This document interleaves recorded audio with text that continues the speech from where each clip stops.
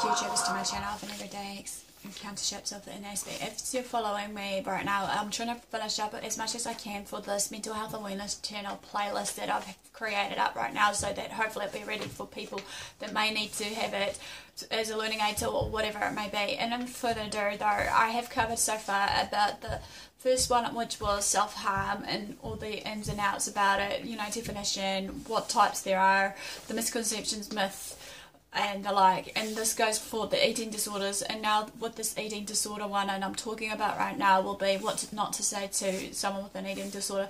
So in all further ado though, we need to remind ourselves to what and how we say things to each other, especially for people that comes about in our circle in a way of, you know, if they have an eating disorder, the depression and whatnot. Obviously that's why I'm here to teach you all, or to educate you all right now, to hopefully know how to approach someone that has that sort of, you know, mental illness or some form of condition that they have right now, so that it makes you think and wonder that this is the right way or wrong way, because we need to realise that how we say things may affect others in the long run, even though many people may disagree with that, but that's fine with me.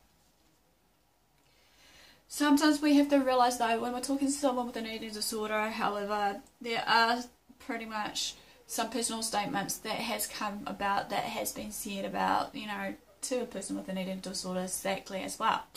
And then many a times though, some of the tensions we say to one another, maybe for the good or maybe for the bad, it's just, as I said, how we address ourselves in a way of to assure ourselves that we need to be in the right frame of mind of those people and be in their shoes for whatever it may be or what have you. Anyway, I just thought to put this out, as I have with all these other videos, just to remove all these stereotype thinking of what all these mental disorders is all about, and obviously to just give a clearer, better understanding and awareness of it all, so that we hopefully can work together as a team and actually support one another, not tear each other down. Okay, and all further though, this is, as I said, what not to say to an anorexic or people with an eating disorder. I'll just bear with it. So number one is, you don't even look sick. Okay, remember there are many different types of eating disorders, as you are fully aware. Even though sometimes, however, not all people suffers from this, every type of eating disorder that we see, or shall we say, not many people will suffer like the type of way of, you know, looking sick by looking underweight or whatever class it may be, because as I said, as I was going to introduce of the misconception, eating disorders can affect people in many different shapes and forms, be it underweight, be it, you know, fit, athletic people. All this myth is wrong of that, because obviously people with eating disorders can be attacked by any form, and also with these eating disorder is genetic, and it obviously may run in the family, and also it's a mental disorder as well, like any other disorder I have addressed so far. Number two, maybe if you just exercise more, you won't have to restrict that eating. Again, there are variety of symptoms for people who suffers from eating disorders. However, they are complicated mental illnesses. Healthy ways of losing weight just won't serve the same functions as just every other everyday activity, be it, you know, we exercise 1 minute, then we restrict our food eating, whatever the case may be.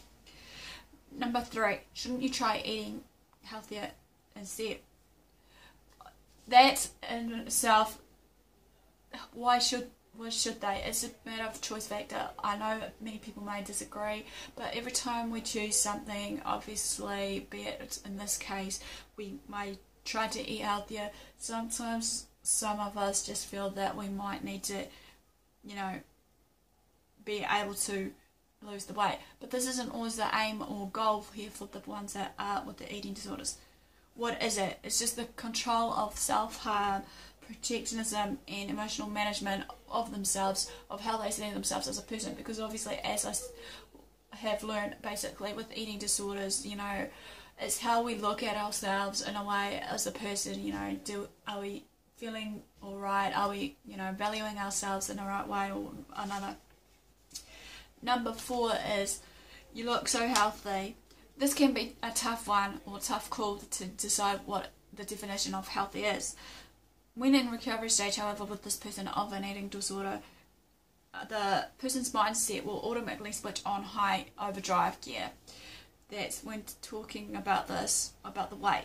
Don't adjust anything about the weight, however, to them, because obviously, as many people think, the weight thing, you know, it's just a number. Why don't you just tell us how much you weigh and stuff? You know, maybe you could try something like, you seem really happy lately. Glad to see you're doing some of your favourite things again. You know, just something that will actually just push away from the factor of the weight factor, and that hopefully that we can just engage with them.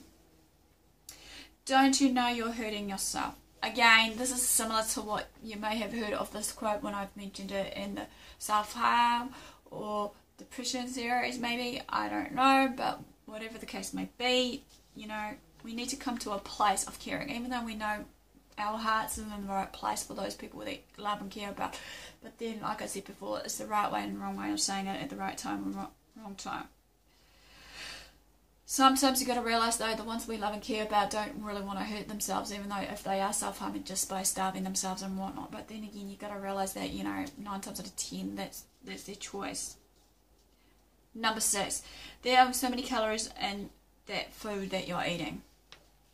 Number 7, you would be prettier if you gained some weight and more. Basically, that ends basically the eating disorders of what not to say to a person with an eating disorder. Please give me the like, thumbs up for support as well, and also just feel free to comment below your stories or some comments. I'm going to challenge right now for you to challenge me if for the ones that has an eating disorder, maybe, of all these, you know, statements that you feel is right to share with us about what's not to say to you, to not offend you or hurt you in any way.